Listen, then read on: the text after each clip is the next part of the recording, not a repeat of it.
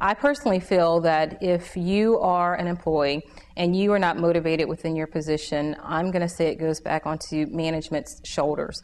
It is our job as managers, as a former manager, to make sure our team is motivated. So if it's one of those things that you're being evaluated on an annual basis, what is your manager or your direct supervisor doing to make sure that we map out a plan of action to keep you motivated? Meaning, for instance, are they discussing career development plans for you as far as if you're a doctor or a veterinarian? What would you like to gain in the next year, or learn within the next year to make your job more rewarding and exciting? If you're an assistant, what do you want to learn within the next 9 months or a year so that you can excel as far as your responsibilities?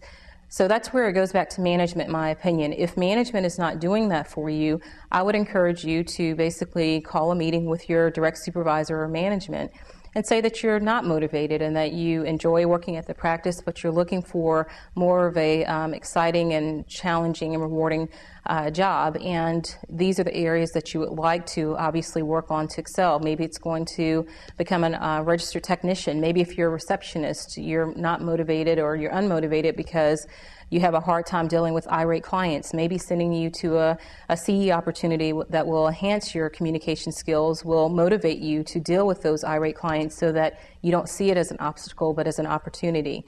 So I think there's accountability on management side, or those overseeing our healthcare team, and then as an employee, if you feel like the environment or the culture is no longer motivating to you, I would step up to the plate and just call a meeting with the utmost professionalism, respect, and tactfulness, and just sit down with your direct supervisor or manager and talk about ways that you would like to grow within the practice. Maybe take on more responsibilities so that your job is no longer mundane or routine.